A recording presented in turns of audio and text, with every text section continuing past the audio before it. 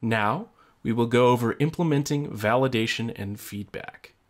Before we get into the how of implementing validation in our application, it is important to ask why we want to implement validation in the first place. There's a couple good reasons we might want to validate the input.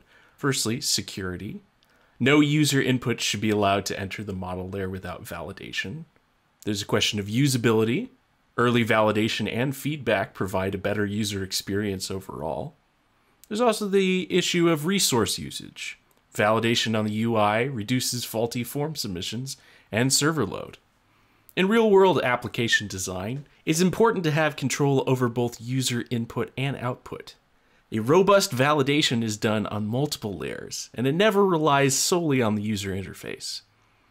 When we're implementing validation and feedback, it's good to be aware of Liferay's utility classes.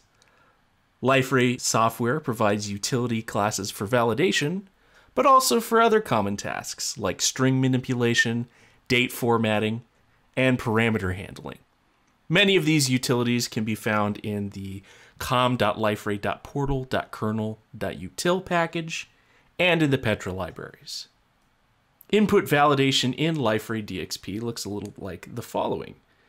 On the client side, we have an alloy validator tag with AUI input, AUI select, Liferay-UI input-date, and Liferay-UI input-search. We also have Twitter Bootstrap validators with Clay components. On the server side, we have validator utility classes. And here's an example of that alloy validator in context. Specifically, this is an AUI validator tag within an AUI-input tag. Custom rules can be created, but they must return either true for valid or false for invalid inputs. Twitter Bootstrap validators are also available, and here is an example using Clay. Here's another example of some backend validation. Another feature that Liferay DXP has is the anti-SAMI input sanitizer. Although not a validation functionality in and of itself,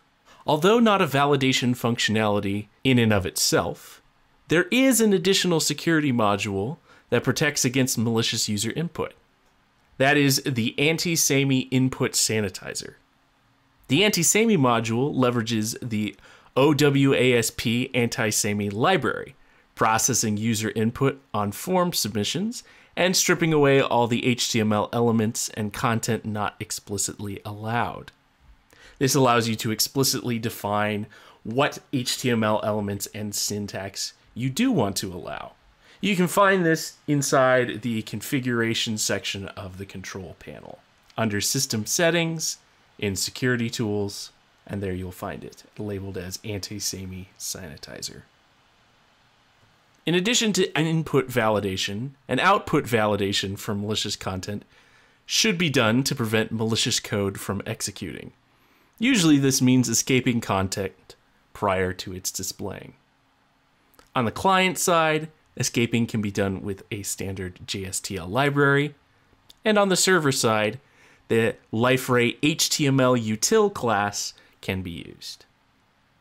So here are some guidelines as to the validation process. We want to make sure that we establish validation always on both the client and server sides.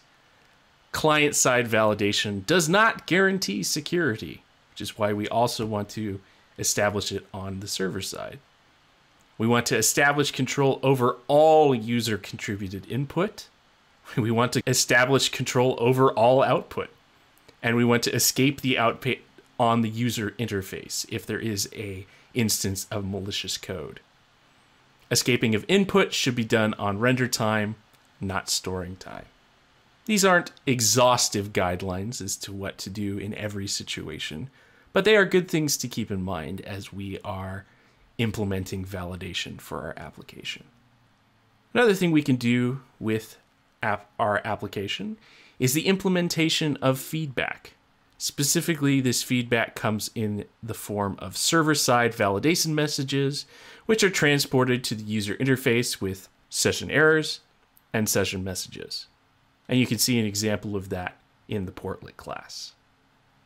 Now here's an example in the view.jsp. You can see we're using the Liferay-UI success tag for the success message and the Liferay-UI error tag for the error message, as well as some text in the language.properties as to the content of these messages, and finally, the render of that error message within the UI. Liferay DXP does set default success messages for portlet actions, and you're controllable with the add process action success action property. Now, for the exercises, these are going to be the steps we are going to use to implement validation. We're going to validate user input on the user interface.